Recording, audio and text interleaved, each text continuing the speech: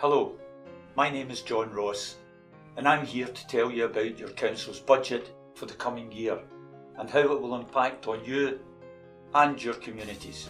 And the good news is that the budget we have agreed is much better than anyone might have predicted.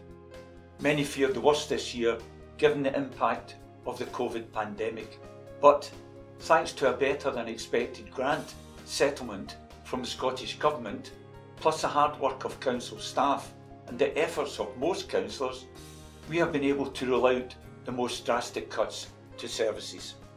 What's more, we have identified millions of pounds of investment that will help our local communities and businesses. And I can tell you too that we have done all this while freezing council tax at last year's levels. This has been a collective effort. All of the political groups came together in a working group to agree the council's budget, with the exception of one. We quickly rolled out some proposals, such as scrapping our much treasured school breakfast and holiday clubs for children. We dismissed other options that might have seen a reduction in road and path maintenance and gritting in winter, and we dropped a raft of other suggested cuts. And I have to thank the residents of South Lanarkshire for playing their part.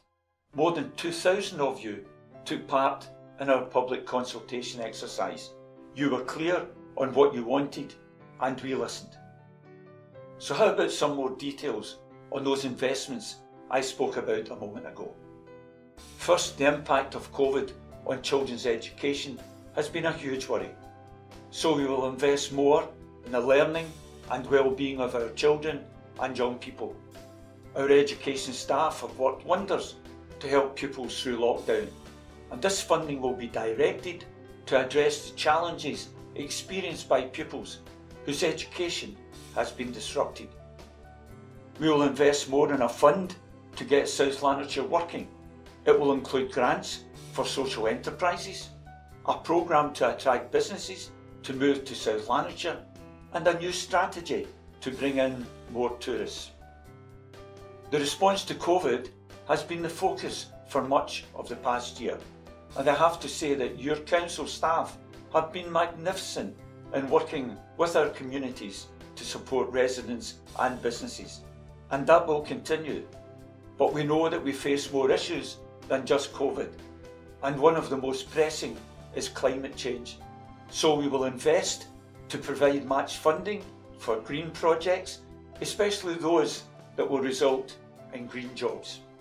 And a range of further investments are specifically designed to empower our communities.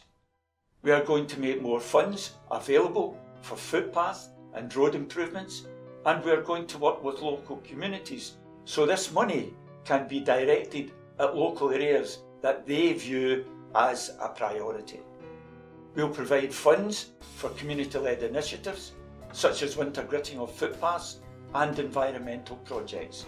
There will be new funding too to support the creation of community food growing initiatives, and funds also to help local communities take over ownership of public assets through community asset transfers. And this is extra investment on top of the £85 million we are already planning to invest through our General Services Capital Programme, and the £100 million we have agreed to invest to provide new and improved council homes in our area. So there you have it. Not only have your councillors agreed a balanced budget without significant cuts, we also have a programme of investments that will tackle some of the worst impacts of COVID and help our communities emerge stronger from the difficult months that lie behind us and those still to come.